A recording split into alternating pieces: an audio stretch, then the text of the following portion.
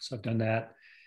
And Bill, I was saying before you jumped on that this was a short notice call. Emmanuel and I were talking earlier in the week, and I was conscious that Monday, tomorrow is World Water Day, and then yesterday was spring equinox, and it was like, well, we should do something for World Water Day.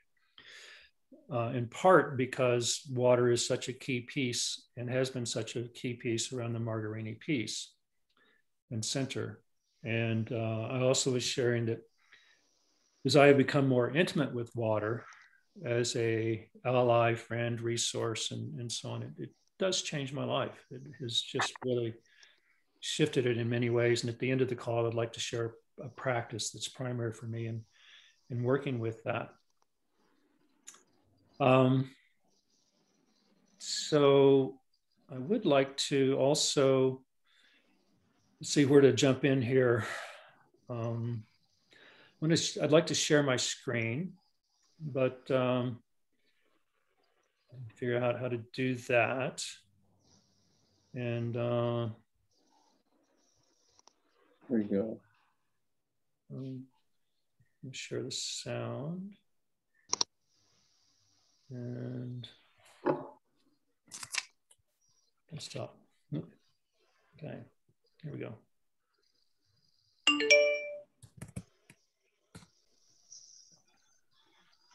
Boy, I need to simplify my screen.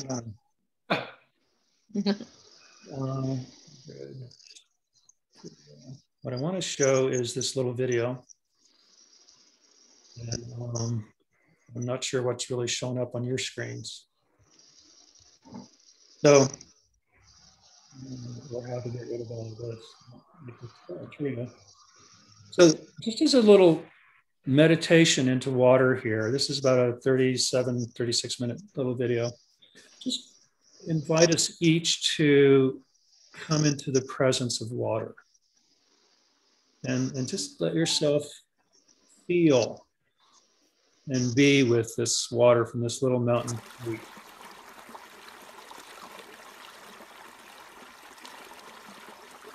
See and take notice of what comes up to you.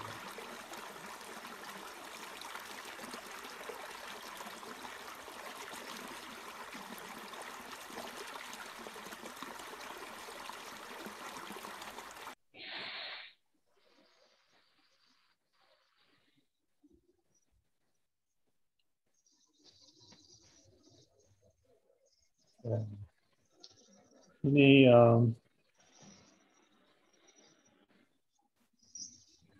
just sort of responses to come up with that?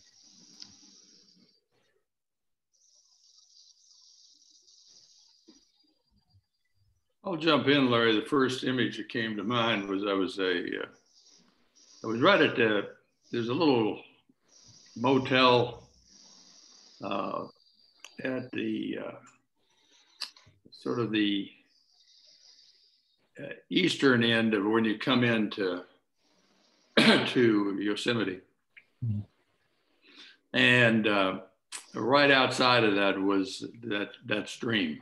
Obviously not that stream, but it was like that stream. And you know, that's probably one of the best rests I ever had, was having the window open and listening to that stream. Uh-huh. It was just absolutely incredible. I still, that's the image that immediately came up with it. Beautiful. Thanks, Bill. Anyone else? Memories? I flashed back to the waterfalls on Maui. And how beautiful those are. And how much people seek them out. Mm-hmm. How drawn people are to water. Yeah. Yes. My mom lives in Western Massachusetts on like 40 acres of bubbling brooks and mountains. And in the town that's nearby, Shelburne, there's called the Potholes. And it was literally, you know, the rock structures and stuff that was chiseled away by water. And now there's these potholes, and in the winter, they're just full and bubbling. And it's so magical to sit next to the potholes. Even when they're barely bubbling, it's just to be on these rocks that were formed way back when and have water running next to you was always a treat to go to with my dad and just sit. Even though I'm an ocean girl and I was brought up in Western Massachusetts and I don't know what happened there. Should have been, this mermaid ran away a long time ago, but those memories near the potholes and stuff are just great. That's great, Tishy. Thank you. I grew up in Oregon, and two of the places that we lived on in my youth had a creek running through the property. And also, I've always lived near the Columbia River, either on the Oregon side or the Washington side. So water is integral. And in other years, when we actually get a lot of water from the sky, there's rain, and there's just something about rain. A lot of people go, oh, I don't like the rain. And I'm going, how could you not like the rain? It's just, so there's nothing like the sound of rain on the roof or the scent that there is just before or just after the rain. And I think it's called terpsichore, or there's an interesting name for that. But yeah. When I saw that stream in the video, I wanted to be in the stream, wading and splashing. And I might be 67 on the outside, but on the inside, I'm not. Yeah. Beautiful. Thank you, Marjorie. Yeah, for me, when you mentioned rain, I think of the smells of water. So that smell when it's going to rain or it is raining outside, and just that's what came up for me, that smell. Recently here in Santa Fe, when it was actually starting to snow, I smelled the rain smell. And it was interesting to me that it would transfer for me, because I'm from Miami and I'm used to torrential downpours, and that smell was something I always associate with water. So it was neat to kind of smell it out here. It was different than what I expected. So it brought me back to that smell somehow. Wonderful, April. Barbara, I want to welcome you in. Oh, hello. Hi. Hi, so sweet to see you here. How did that happen? Did you not intend this?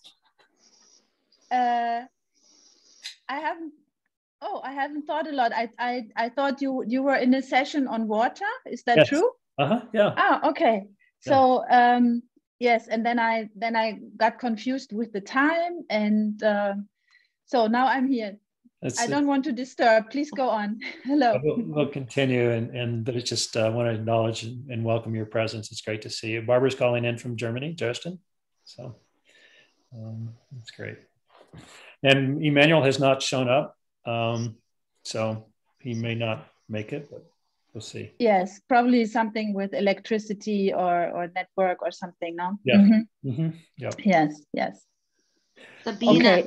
Sabina says she's here in spirit. Oh, sweet.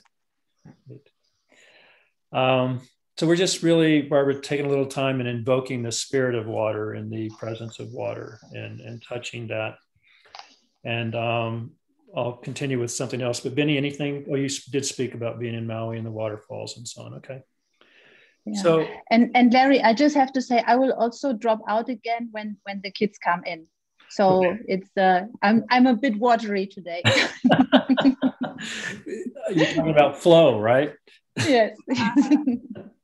So that's a great example, Barbara, and thank you. It's like, what can we learn from water? Really? You know, I mean, is a real question. How can water inform our lives and our living? And flow is one of the ways and one of the things that it can absolutely teach us. And I'm going to go back to screen share for a moment, and we'll show this video, and then I'm going to try to pull together a couple other things. So let's go. back to.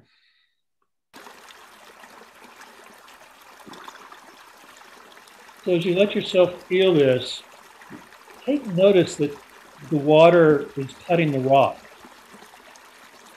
And which we all know, but we take for granted, but it's like that old piece, right? That the softest thing cuts the hardest thing.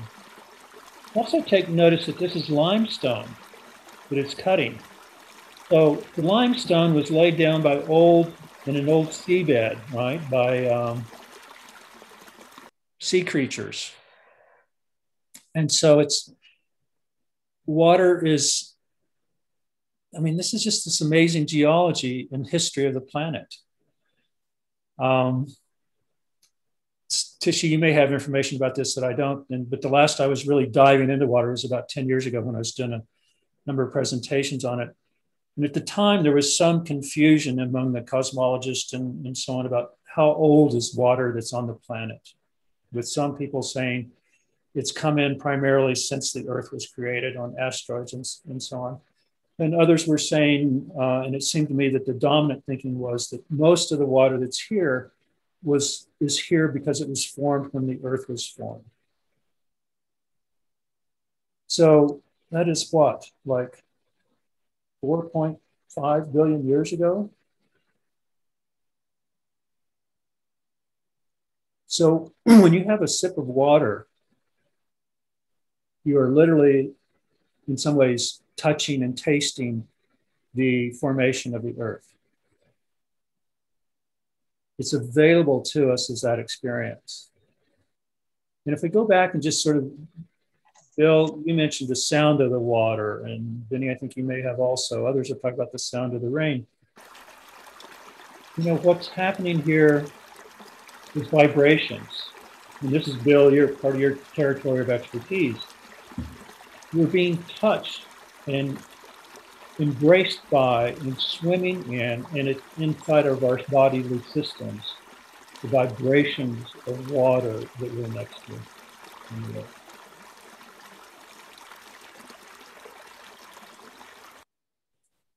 And I really want to do this piece this morning. Let's see, change the sharing here. I don't want to go to another. Here we go. I want to share this photo.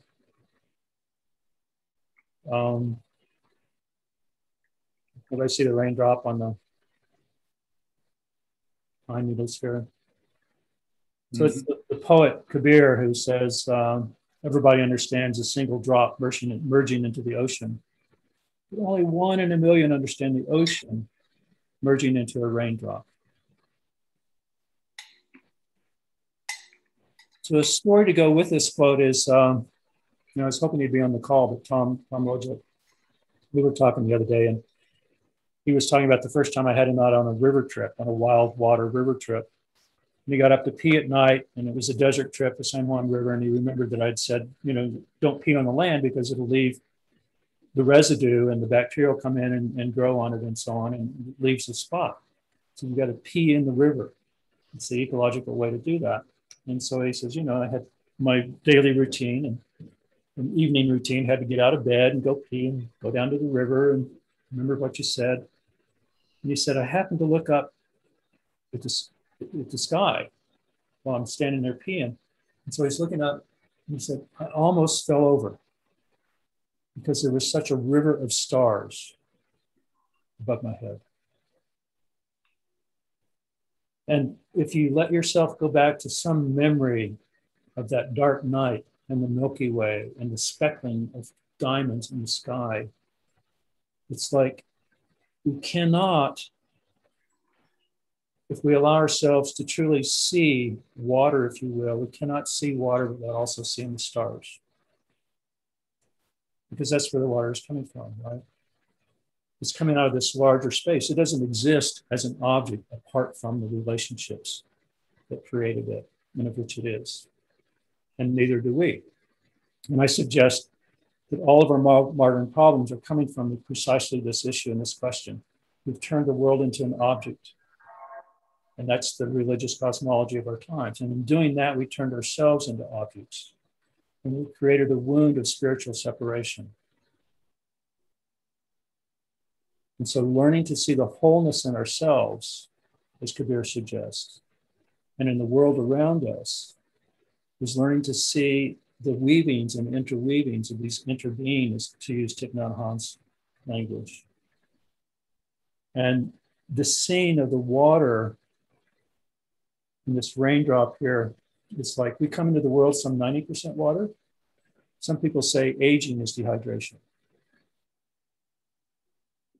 Right?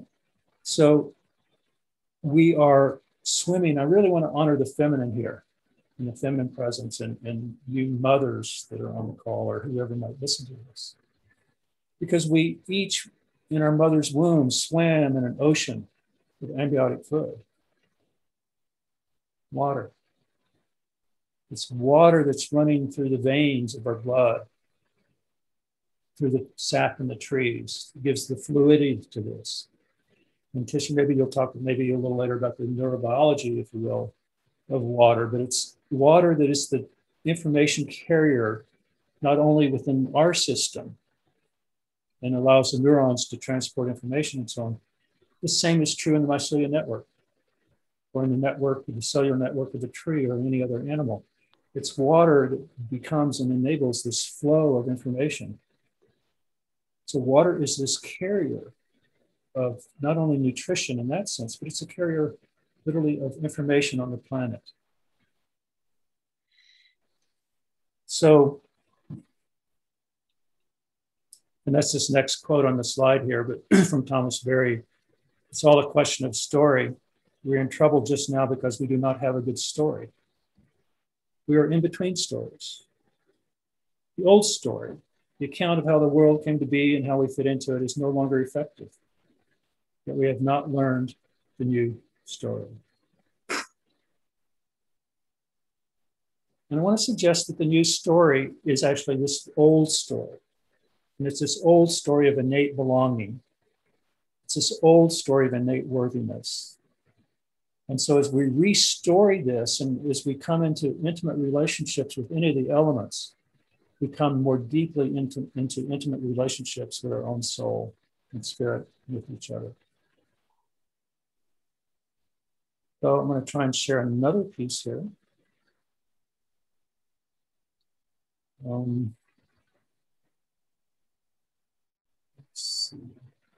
That's not it. Oh, I know. It's a, yeah, here we go. So I'm not as prepared for this piece today as I would love to have been. This is a photo of people from Magarini getting water, traveling to get water before the well went in. And so they had to travel this, I don't know what it was, 10 kilometers or something like that. And they would fill all these water jugs. And so when the solar well went in, or the solar pump in the well went in, it changed not only the children's lives and those at the center, but also this wide community of lives.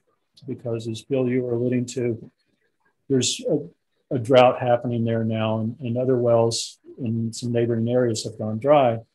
People are now traveling 10, 20 kilometers to get 5 gallons of water. And if you see these photos from many places in third world countries, the women primarily are carrying these 5-gallon jugs on their heads with water. And it's often not the cleanest water. So this thing too about wild water versus domesticated water, you know? When water is flowing, as we saw it in the slide in the Mountain Creek, it's picking up and interacting with the environment around it, the oxygen and minerals and so on. And it invites life, the water of life. It has that mythic association and image for a reason. Because, again, our bodies and the organs in our bodies are literally formed by hydrology and structure. And it's this vibration thing again, Bill, of your world, so that you're so deeply, you know, I look forward someday to sitting and just listening to you talk about vibrations. But water structures the human system, the body, as it does with all the animals. It's hydrology that's at play on the planet. It's this interaction of fire, if you will, from the stars and the sun to give us this spark of life. In some images, we might say the masculine spark, into this feminine water of life that lives inside of each of us. So this blending of the masculine and feminine. So coming into conscious appreciation and gratitude, intimacy and relationship with these pieces within brings us home in a deep, soulful, spiritual, physical kind of way.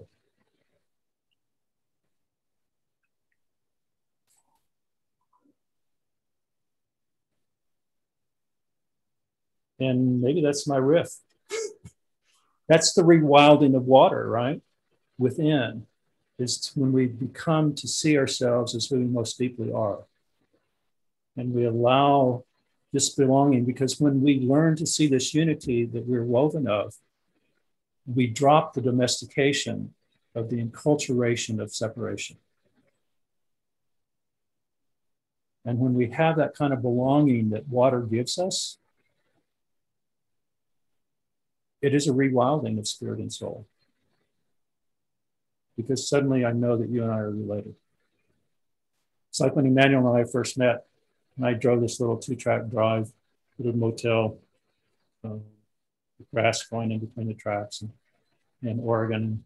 There was this black man standing in the tracks with pine trees around him and so on.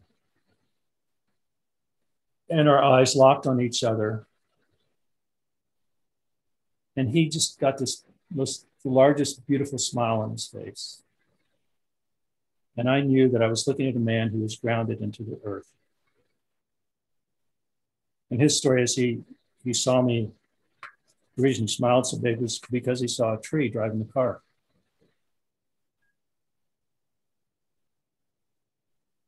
So we each contain all of these pieces, this depth. Our own beings are, when we drink of water, which we'll do before the call's over together and have a sip, that becomes the practice, that water becomes a portal into wholeness, a portal into remembering who we are at the deepest level and touching that nourishment and allowing it in as a vibration to inform our living and our lives. So it's a time of great crisis on the planet. Lots going on. And I'd like to sort of open it up and throw this out for one, responses, but also, Tishy, your life is structured. And as you move into, you could speak to your work with Jay and his work, or, however you want to enter this, but just invite you to share. And then we'll open it up for other people to share as well. So I'll change my screen again, stop sharing. Okay. Thank you for. So I remember being on my dad's shoulders as we walked to the first time I saw the ocean. And I knew at that moment that I was home to me, even though I grew up in the mountains of Western Massachusetts. And by 17, heading down to Florida after graduating 18, I was a dolphin trainer. And by the time I was 22, I was an activist trying to get these keeping and a lot of captive work to understand the animals intimately. And it always came back to water. So I did eventually get my marine science degree because the animals in the water were my deepest connection. In the meantime, I'm traipsing all over in tents in Baja or Hawaii, studying monk seals on remote islands and never making money out of it. It was always about being rich in my adventures. And that's how Wallace J. Nichols comes in, is he was studying turtles in some of the same places I was. By the way, I've never met Jay in person. And we have walked parallel lives. And Jay, 10 years ago, wrote a book called Blue Mind. And it just made sense to me that everything from a spring to a babbling brook to the ocean to you're taking a bath to a floating experience. Water is what makes our minds calmer. And so Jay's been doing the neuroscience of water, and I've been continuing to be the scientist walking alongside of him, trying to help creatures. But Blue Mind makes sense to me in this water concept of us being made of water, us being pulled by the moon. All of it is a connection that we need to ground deeper into in order to save the water, which is what Blue Mind's about, a movement. In order to appreciate how much we love water, we have to keep it sacred and save it. In the meantime, that will go on to save what I want to save is the creatures and the oceans themselves. And so it's become, for me, a labor of love to save the animals and save the water and save the environments. I sat on a remote island, and I'll put a link to one of my interviews that I talked about this, but I couldn't tell that monk seal that I was studying that year that it was not going to go extinct. And it became an aha moment for me that I had to stop just writing out the forms for the governmental organizations that I worked for, National Marine Fisheries, NOAA, all good organizations, but they stopped feeling the water or that animal. And we became data points. And to me, you weren't going to save an animal by those data points. So I went back for a master's. I ended up triple mastering. And I came out with Global Ocean Network as my idea of how we can help our planet by collaborating as a global entity. And so Global Ocean Network came to fruition in 2016 onto paper. Unfortunately, we had an administration that came in that wasn't going to be supportive of Global Ocean Network. So I've taken the last 4 years to grow my army, get to know really what we need on this planet to become stable as a platform. And instead of a nonprofit, Global Ocean Network is now going to be a consulting platform of collaboration so that we can help the nonprofits get to solutions faster. And 4 areas came to mind where we're lacking: in science, policy negotiating, wherever you go in the world, and manpower and funding is where we always fall short in these nonprofits. So Global Ocean Network will contribute in those 4 areas so that these organizations can get to solutions faster and not always have to be competing for grants or working with government problems.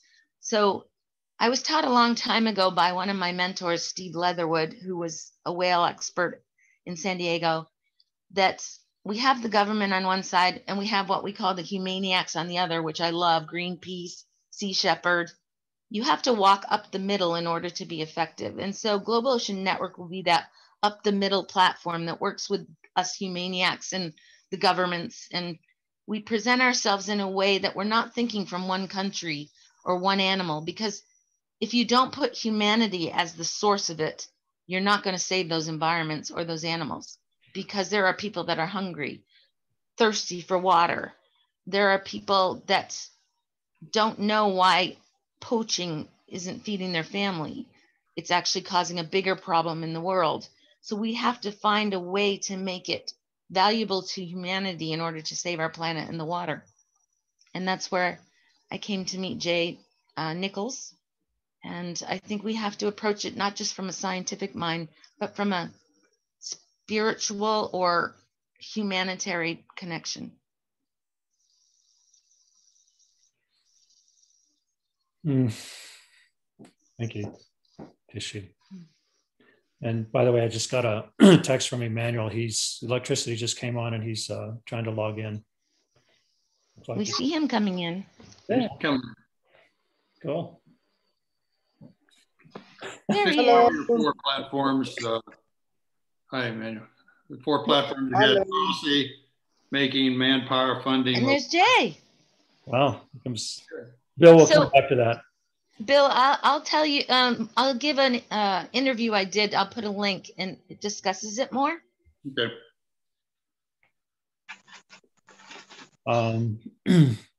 Yeah, so Jay, I want to welcome you in. Your microphone's muted. You can go either way. And Emmanuel, welcome in. Wonderful. Thank you. I'm sorry for delay. That's we were guessing it was electricity, and so. Thank you. Yeah. Yeah, glad to have you both be able to get on. And so we were going to try and go for until about a quarter after the hour. We'll just see where we go here, but I don't know where to catch up. But Emmanuel, maybe you could speak firsthand to, and I did show a slide earlier of people gathering water before the well, you know, and when people had to travel to get water for the Magarini Children's Center and so on. And, you know, what is water in your world as a farmer and as a person that has, you know, 270 children that you care for, and people coming in now at great distance to get water? Just share what you would, Emmanuel, for a little bit here. And maybe your screen is frozen, or maybe it's mine. It says, here you are. Hello.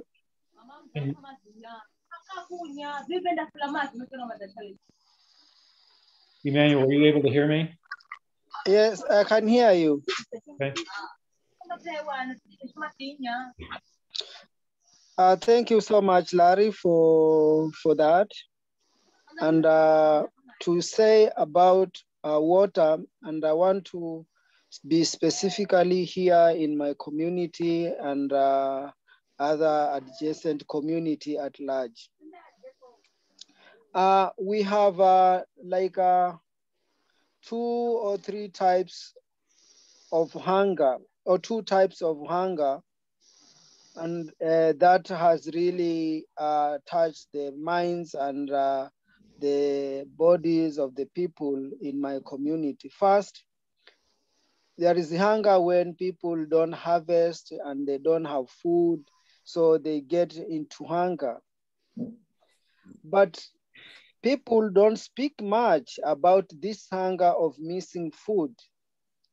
But most of our time, when there is no rainfall and the drought persists, then there is hunger of water.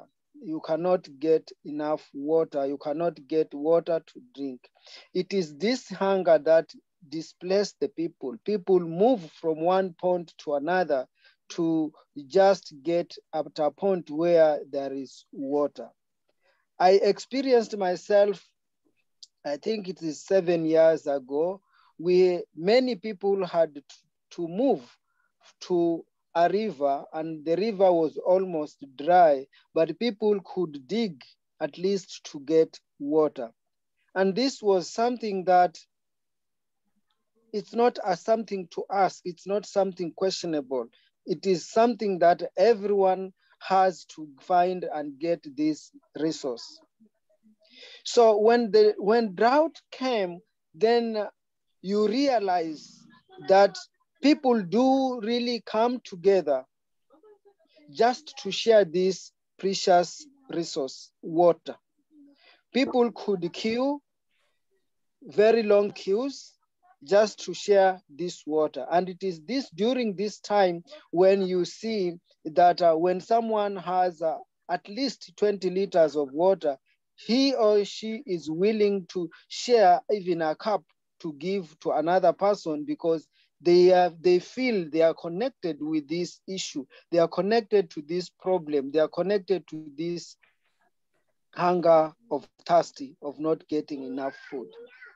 Having shared that, I came to realize on my own, also like 6 years ago, when we could not have water at the center, we could travel 20 kilometers, 30 kilometers. If I say 30, meaning you go 15, you come 15, and you walk only to carry 20 liters of water to bring at the center, or to buy 20 liters of water to bring at the center. And it is this water that you'll see the children don't even want a drop to drop out. or down, everyone wants to have a sip. Everyone wants to have a sip. And through this water, you see another one sips and they shared this. I could just see and look and watch and see how precious is the water is, and also how scarce is it to be obtained. It's until when we made the survey, and then water was found at the center, and then it took like 2 years to find the money to do that, to drill the borehole, which went 200 meters deep to bring this water. And when I think of this 200 meters deep to get water,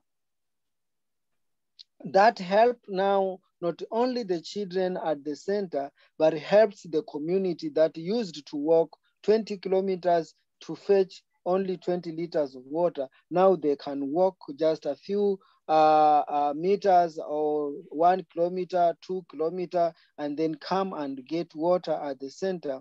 And if I see them queuing to get this water, it looks like in the whole world, those who have water within their reach, those who don't have water within their reach, but it looks like all of us, we are connected and to this water. It's like a string that is just moved like a thread that is uniting us within this, because in every day, you can feel another person by just a sip of the water, especially when you share this water and you feel this is very scarce resource, as we have experienced at the center. And right now is very dry here. It's very dry, and it has been dry. And the water from the government resources have been also very dry, come or don't come. And people have been moving to the center just to say, we need to have water no matter what, we need to have this to save ourselves. And just sharing this water, you feel the life and that it brings within the hearts of the people. So I'm here and just thinking on the same water, or how I would love to have it, and to have it in abundantly, to share and to grow food, because it is something that we all need. So this is how much water is very important until now, that people really, even if they walk few kilometers, but balancing 20 liters on the head and then walking, and there, it should be very careful. They do really take care of the water, not to split, not to lose that water. So I have learned to take care of the water as a very scarce resource. And with this awareness, it has given me a deep sense of feeling one another, in terms of, if someone says, I'm thirsty, then I know what it means to be thirsty. I know what it means to lack water just to quench your thirsty. To walk a long way in the dry and the very hot, then I know that it is my obligation, it is my responsibility to protect, to take care, and to see that this resource is well protected and taken care of, because it is scarce. But still, it unites us all and gives the sense of life within our hearts. Thank you so much. Thank you, Emmanuel. I would just ask you, I've heard you speak a few times about watching the children share water. And I wonder if you could just speak briefly to that among themselves. Yeah, that was before and now. Now they share water, but they share water in abundance. Like they drink to satisfy the thirsty. But before that, you know and you feel exactly that these children are sharing this water with awareness that everyone needs a drop of water. That was very touching, because you see a cup like this one for 6 or 3 people, or for 6 or 4 people. You just have, and then you give another one, and then another one, and then another one. And you see at this time, it is the time, instead of solving conflict because of this resource, you see this problem was bringing the children together and humbling themselves, giving them a sense of feeling one another, that they need to share this little or very small water so that they can all survive, because they knew that we had to travel long distances to find this water. It was very touching to see this humbleness as children try to share this water. It is until now, but this time it gives joy, because it is not only this cup of water, but it can be this cup of water full for yourself. You can drink into all, and then you can give another one to get another one like that, of which it was not the same during these droughts when we could not have the borehole at the center. Thank you, Emmanuel. It really brings it home, the how easy it is to take for granted what we can turn on at the tap. I would really like to also just welcome you in, Jay, Dr. Nichols. And Tishy, you were speaking of him earlier, and you got introduced, Jay, before you came on the call. If you would love to, we were talking earlier, and I wasn't using this language, but the language that's coming to me at the moment is the gift of deep identity. So when we know ourselves as water, when we know ourselves at that elemental level is part of who we are, we treat it differently. And I understand in many ways, this is some of your work, Jay, and I'd love to just have you share what you would have, and yeah, it's an honor to have you here. Thanks for showing up. No, the honor is mine, and thanks to Tishy for inviting me, and Larry for convening, and Emmanuel for sharing your personal and community story. Really makes a lot of sense, and it hearing you speak changes. I can walk 3 steps from where I'm sitting and turn a knob, and water comes gushing out, and I certainly take that for granted, and I know my children do. And learning from you and your family, I hope helps people who take their water for granted to think differently. I just say, the thing that keeps coming to mind, and that I've shared, and Tishy knows this over and over, is that when we undervalue or overvalue anyone or anything, bad things happen. So when we think something is more important than it is, or someone is more important than they are, or when we think something is less important, or someone is less important, we do bad things. We wreck the place. We treat each other poorly. We treat water poorly. We run out. We wreck the river. We pollute places. We cut down forests. But when we value things well, accurately and wholly and respectfully, when we get that value equation correct or closer to it, it shifts the way we perceive each other. It shifts the way we perceive the water, the river, the animals, the homes we live in. And so that's really, my work has been about fixing the value equation. And it is not a money equation. It's a value equation. It's the value can be measured with dollars, of course, with money. It can also be measured with time. It can be measured with attention.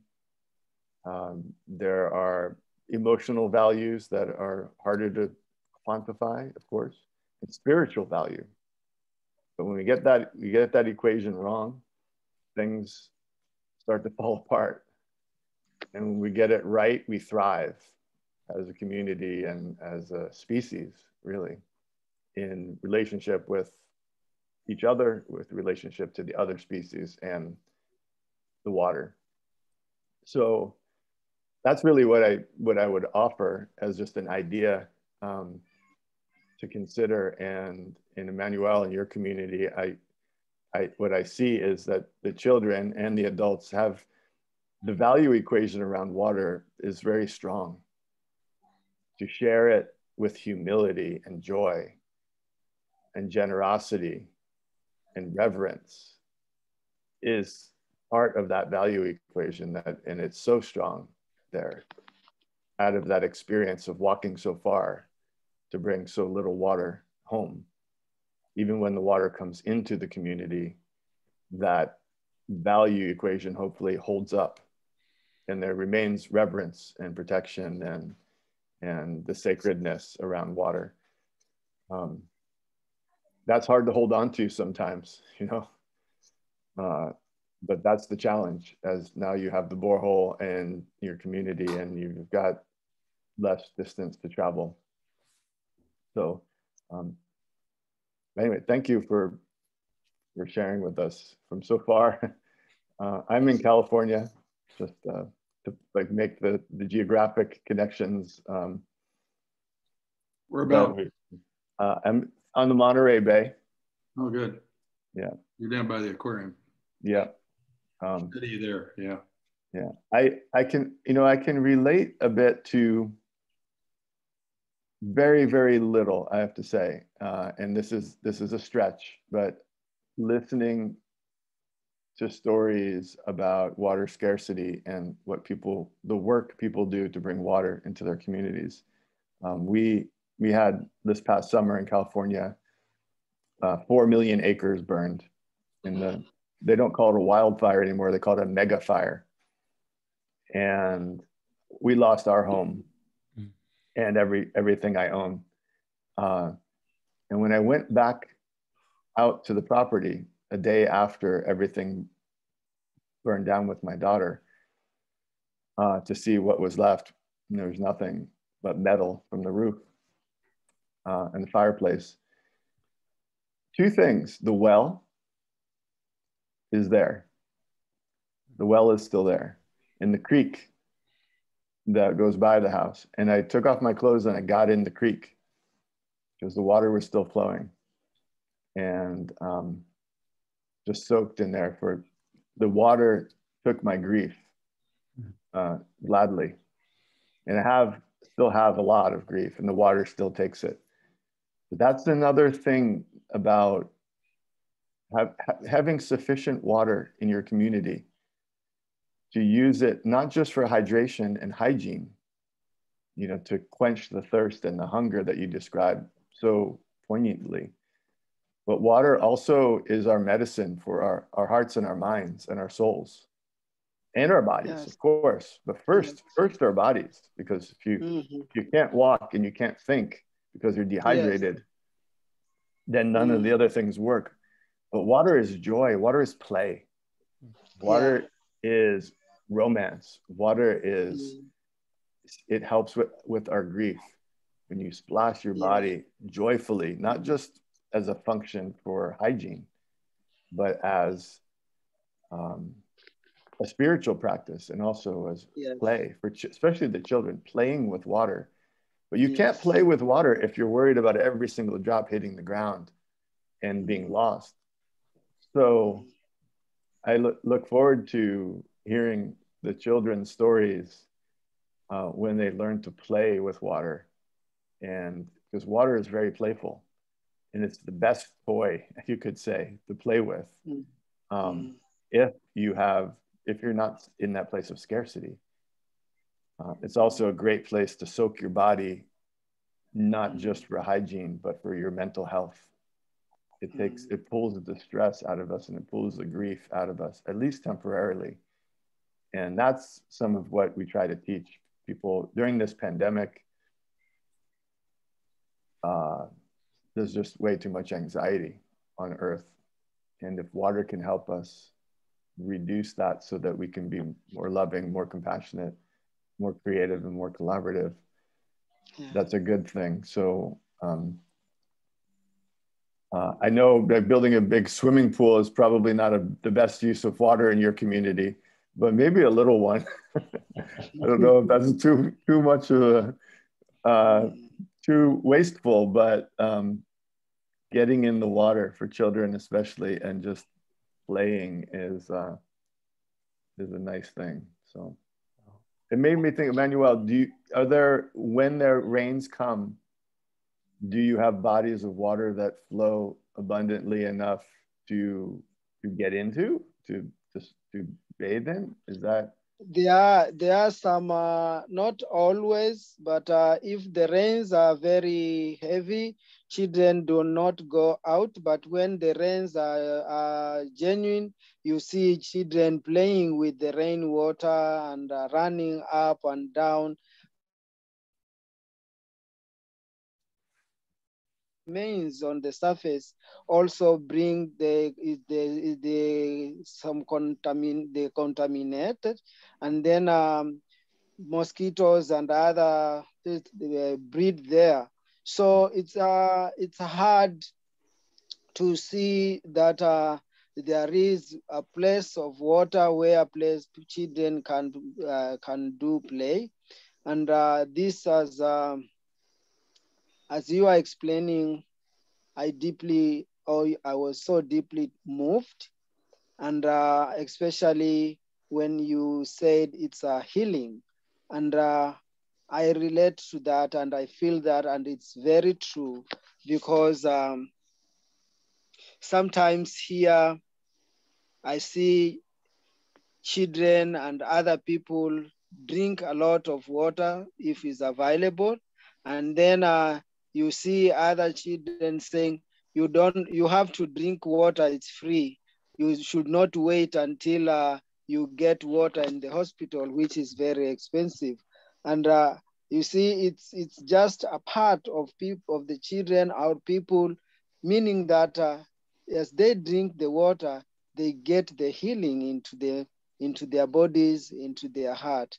So when you are sharing that, it's so touching, and it's really removing griefs. I agree with you. Thank you so much for sharing that.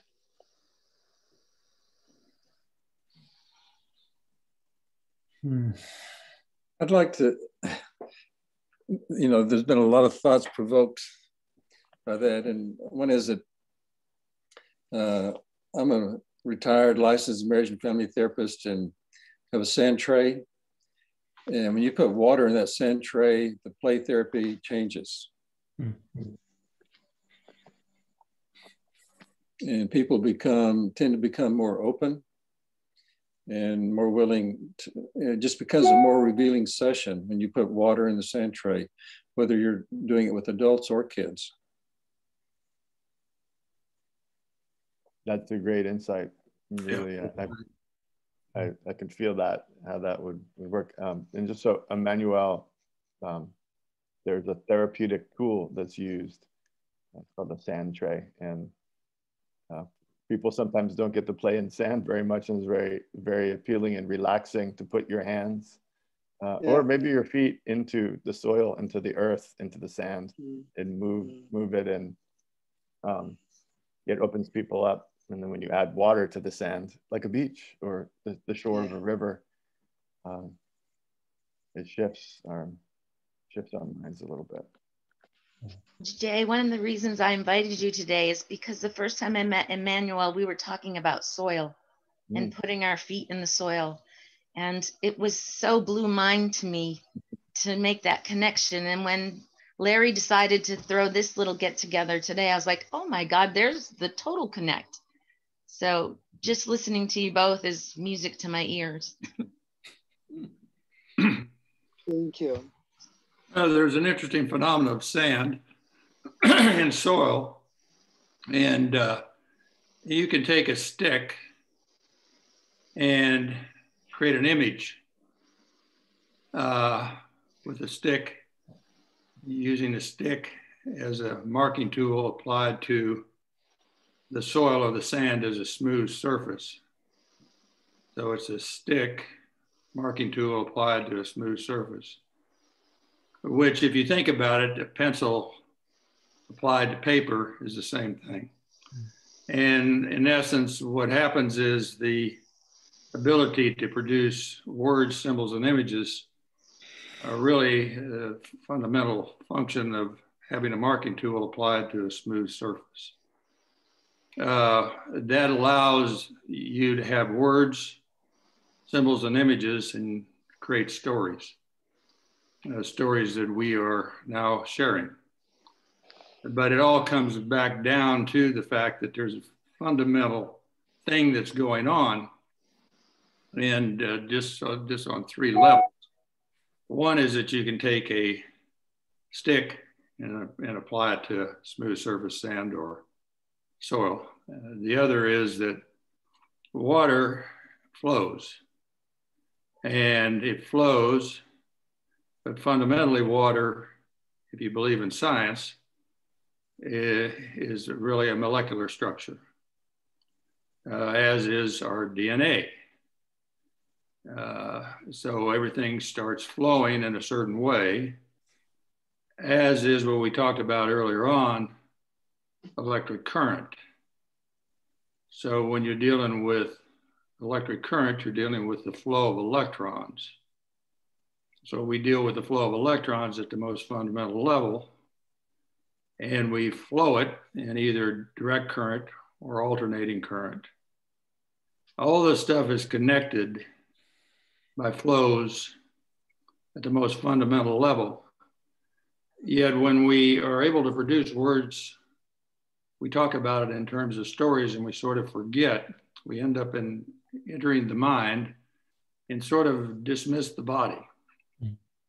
And I think what Emmanuel has always been talking about is getting into the body, getting into the soul, getting into the spirit of the body, which Dr. Nichols, I think, is sort of a similar kind of a thing when you're talking about value.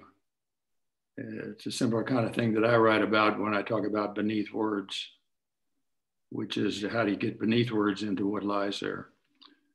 Wendell Berry's been coming up a bunch in my life just in the last, probably week.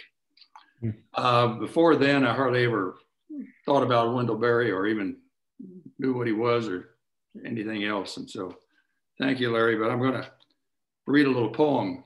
Oh, great. And that is Wendell Berry's poem called The Peace of Wild Things. Yes. Are you familiar with that? I love this poem. Thank you. When the spirit of the world grows in me and I wake in the night at the least sound in fear of what my life and my children's lives may be, I go and lie down where the wood drake, I got to flip the page here, where the wood drake rests in the beauty on the water, in his beauty on the water, and the great heron feeds. I come into the peace of wild things who do not tax their lives with forethought of grief. I come into the presence of still water and I feel above me the day-blind stars waiting with their light. For a time, I rest in the grace of the world and am free. And so when you go where the wild things are and you lay down with them, there's a certain freedom there. And it's about getting beneath words and into the body. Thank you, Bill. It's such Thank you, Bill. Yeah. And this idea of of touching the wild and wild water, and actually using water as a portal into the rewilding of the self is something that we talked about, Emmanuel and Dr. Nichols, J, before you came on, because it really is this oneness that weaves all of life together. And this practice that I was alluding to as the call started that has changed my life. I call it one sip or one glass. And so if you have water available, I invite you to, just to have that available here. So we'll take a minute and everybody can grab something like that as we move towards closing the call.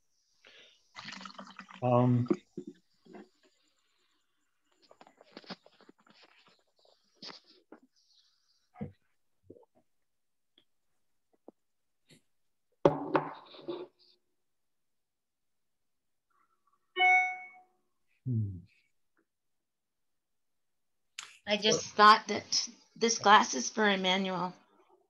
Oh. Thank you. Oh. Thank you. Wow. Oh. So, and that's it. Boy. Just so want to honor everyone for showing up here, and the heart and the spirit that does connect us, and the water that connects us. And so, I mean, this practice arises exactly out of that, as I begin to realize in my own life and let water touch my spirit and soul and watch the grief away and the pain and the traumas of my life, that it is this, it's hard, it's beyond language, Bill, it's underneath, because the language only touches the surface here. And so what I began to discover was I could allow water or anyone to touch me beyond words, beyond the mind, and to let it simply into my system as a presence and a living energy. And the more I did that with water, the more it changed and transformed me, and the more it allows me, still working with me, to see the world in its wholeness and to see myself in my wholeness. And that I belong in the same way that the water belongs, because I am woven of water. This is who I am. This is this gift of deep identity again, right? We come into the world, as I said earlier, 90-some% water. And that, we dehydrate as we age, quote unquote. And some people say age is dehydration. So what is it to come to this glass of water with all these things, these beautiful qualities, Jay, that you were speaking of, humility and joy, reverence, healing, play, romance, and hygiene. And to know that when I take a sip of this water, I'm touching literally the birth of the planet. Right? That it's that old, and that this birthing of the planet is still occurring, and I partake of it when I take this sip of water. And I too, as you suggested, I think it's Tishy, that we can touch. I began to use this as a way to touch you, Emmanuel, across the distance, because this water, when I sip of it, we are partaking of the same glass, the same water. And I send prayers to you this way, and I send prayers to my Northern Cheyenne friends and around the globe, and I send prayers for the planet and people, and I can also let in whatever gifts I need for the day. The healing of grief, and the gratitude that I meet this with, the consciousness, the mindfulness, all of these things can be held in a sip of water. And so with this invitation, one, to take this sip mindfully and be touched by this living presence, being, this sacred relationship that gives us life, the water life. And so maybe we'll take several sips here and let everyone speak to what they would like to sip and give or receive, whatever. But this is to this gift and gratitude that holds and binds us together as we awaken as a species to who we are and where we are on this living planet with the living water that gives us the consciousness to be grateful and awake. to who we are. So I will drink to that.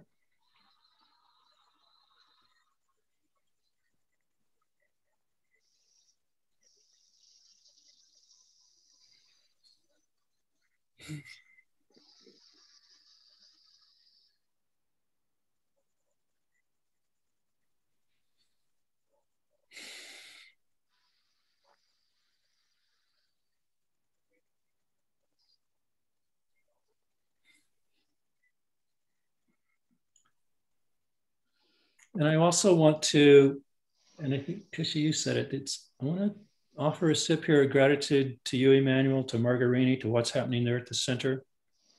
There's a growing creative place of international transformation and change for human consciousness that is connected to the earth, to the planet out of which we arise and which we are not separate from.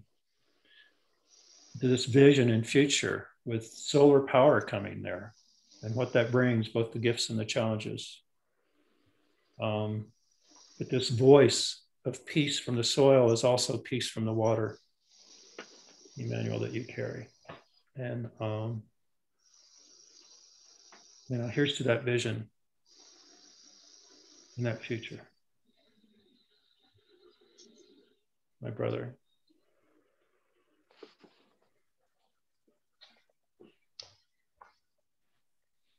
I just want to speak, this is Marjorie.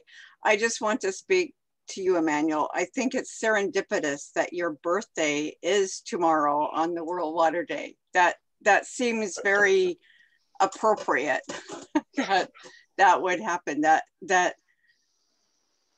the person that you are, not only the deep loving the soil and the soil will love you back, but also the water and the whole piece of that, and just the difference that you have made personally in my life, meeting you and basking in your wisdom and the joy of what you give and what you do. It has meant a great deal to me personally. Mm. Aquaman. Mm.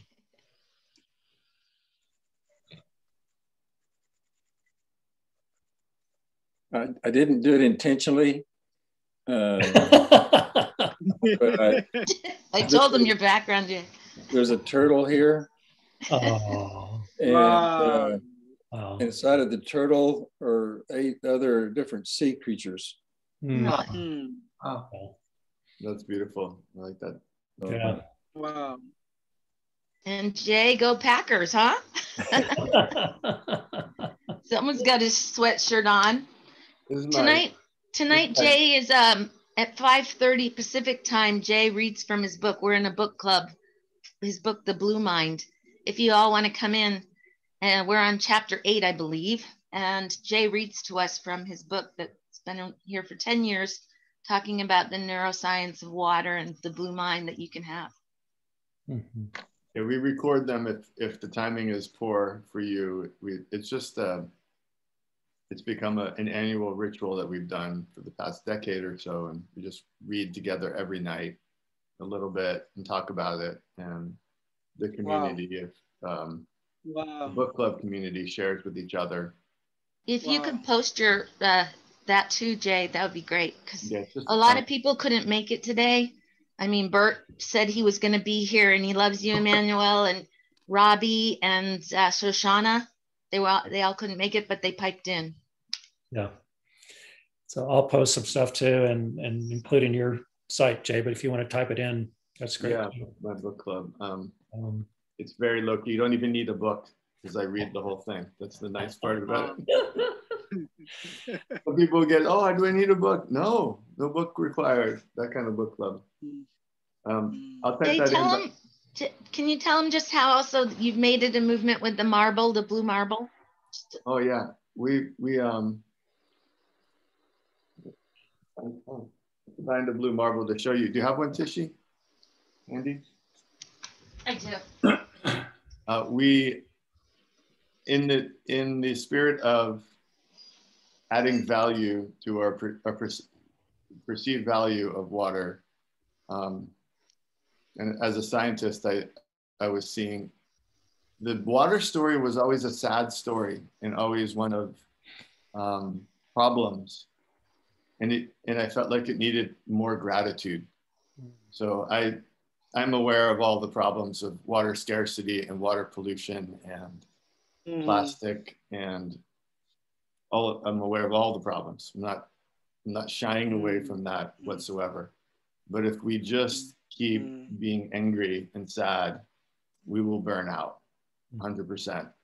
I felt it myself. I know you've all felt it too. You see it in our friends and colleagues. And so I tried to inject some more gratitude and more joy. Wow. And we started giving out these little glass blue marbles that are made out of recycled glass.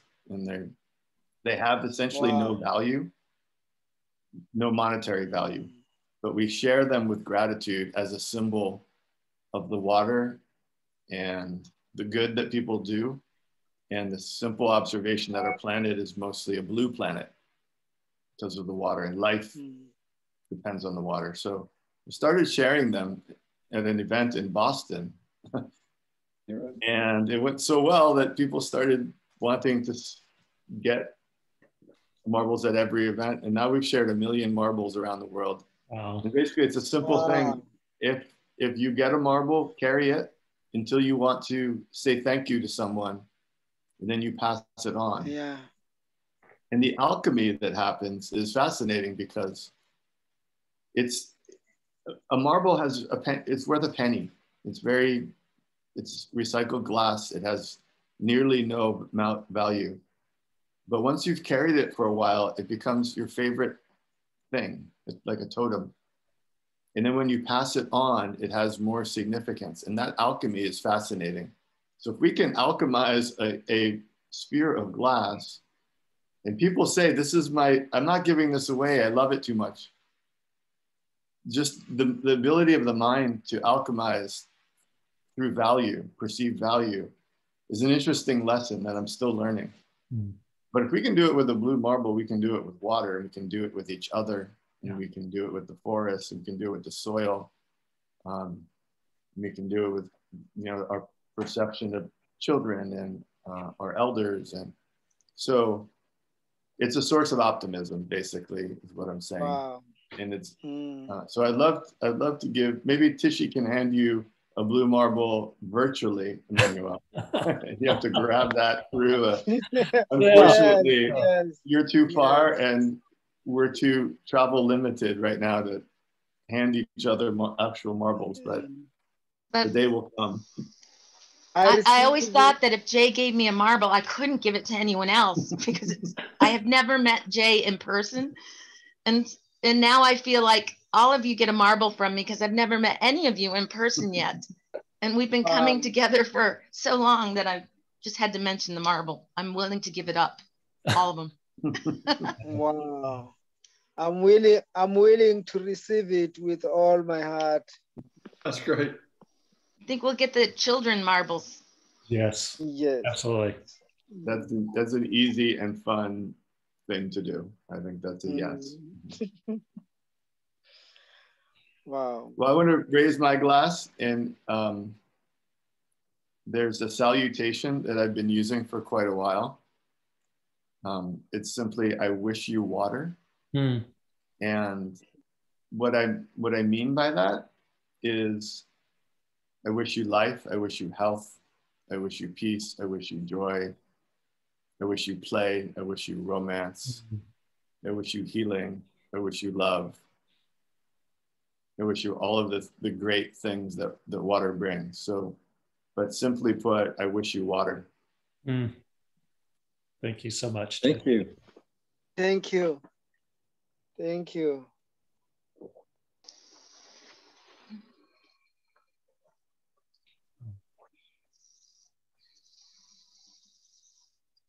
I'm just feeling what it is to let that into my body as I take that sip. Jay, thank you so much. Because it is so much a story about our bodies and how we inhabit them or not. And, you know, this is just such a beautiful gathering of people. It's hard to let it go. We've been on for over an hour and a half, and so grateful for everyone that has shown up, that is here.